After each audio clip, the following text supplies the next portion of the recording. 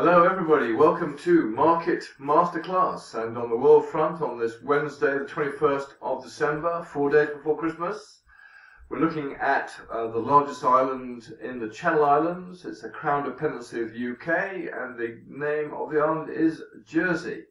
It's only 116 square kilometers in size. It only has a population of 100,000 people, but it's well respected, well renowned, and a long-standing offshore financial center.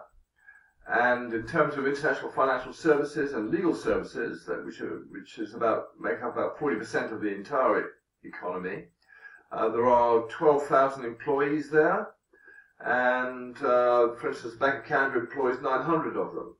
And as a offshore financial center, it's well recognized as a tax haven, which protects nationalities from all around the world on what is released to other jurisdictions, and they have an information privacy law, so there's a great secrecy about what and who and why and how and who the beneficiaries are.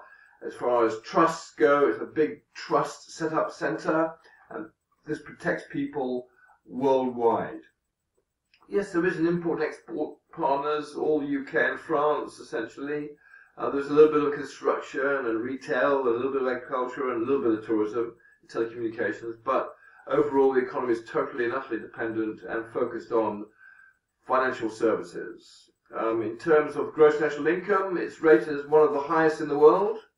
There's a little bit of unemployment, 4.7%. Inflation has been as high as 5% in any year, but overall it's well respected, and looking into the future, it's even linked into the digital currency world.